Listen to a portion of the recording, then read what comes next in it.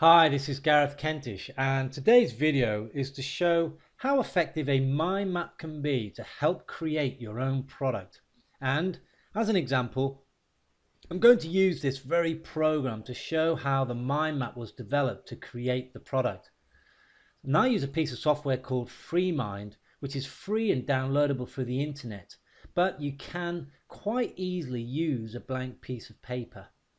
And you can see from the screen here that it's almost blank apart from the central bubble called the new mind map. And I guess the first thing that needs to be done is to think of a name. Now, this name may change later on, of course, as it depends on the ideas that start to flow as the mind map develops. But for the purpose of this video, I'm going to call this product the Auction Money Generator Program number 2. So let's make a note of that. Now, I do know that one of the best ways to stimulate ideas is to ask lots of questions. And the first question that I'm going to ask is, well, what is the best way for my customers to benefit from eBay, online retail in general, and possibly what they have learned from the Auction Money Generator Program number 1? The answer is simple, and that is to capitalize on the subscriber list. So I'm going to make a note of that too, because I wish to expand on that in this program.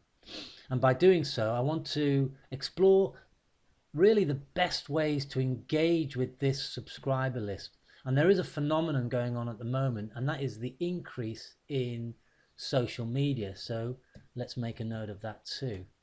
Social media. These are things like setting up Facebook groups. Let's make a note of that too. And other social media sites such as Twitter, and the professional one called LinkedIn. I'm just going to add that in here too. And there are other social media sites, but that list can be expanded on later on. The question I want to ask myself is, well, how am I going to keep in touch with my subscriber list? Well, there's one important tool that needs to be written down here, and that is to establish an autoresponder, setting up automatic mailouts and promotions and broadcasts and so on. And of course, an effective way in keeping in touch with your customers is to develop a personal blog. So I'm now building up quite a lot of information around that one topic, which can be expanded on as this mind map develops.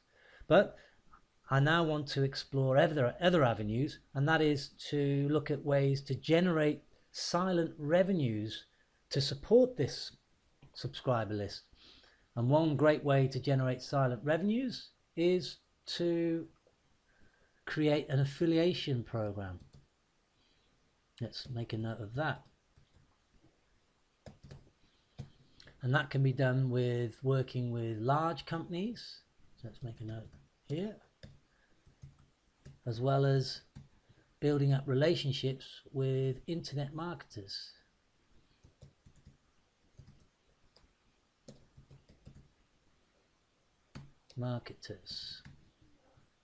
The large companies could be companies like Amazon, could be eBay, Google,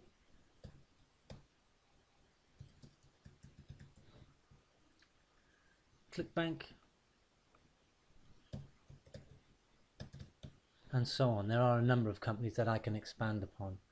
But now what you're hopefully seeing here is that the product is beginning to shape up, and I can easily expand on these topics and pass real value here to my customers, because this is exactly what I do.